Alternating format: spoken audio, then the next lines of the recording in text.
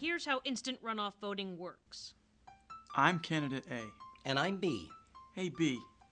Did you know that the winner of more than a third of our presidential elections didn't get a majority of the votes? That's strange. And undemocratic. When more than two candidates run, an election can get spoiled.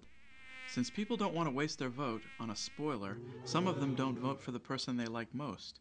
So the winner can actually wind up being someone who's strongly opposed by most voters. So basically, our voting system crashes when more than two candidates run. Right, and it happens all the time.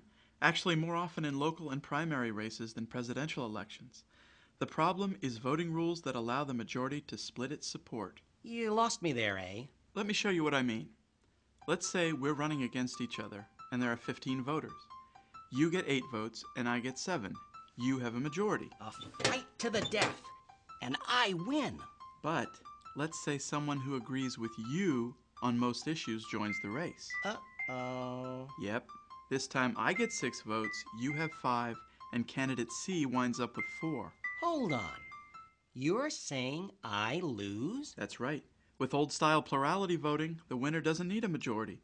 So I win, even though most voters would prefer you over me in a 2-candidate race. The majority split its vote once the third candidate got in. That's the spoiler effect. That spoiler did me in. So candidates start in on the personal attacks, even though they might agree on most issues. That C is a little opportunist.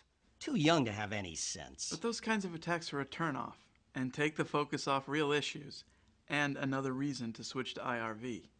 Voters still just have one vote, but can rank more than one candidate in order of preference.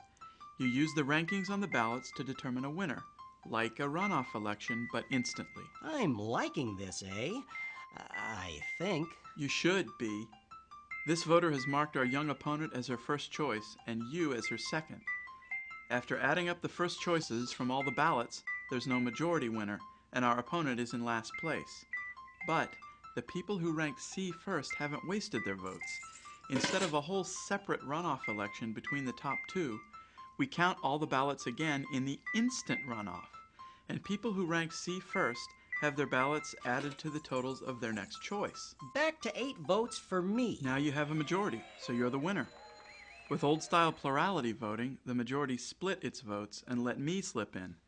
But with IRV, voters wind up electing someone who more closely matches their preferences, no one has to worry about spoilers, and the winner is the one we should have had all along. Me? Of course. You know this is just pretend, right? Instant runoff voting. Majority winners and full voter choice in a single round of voting. Or something like that.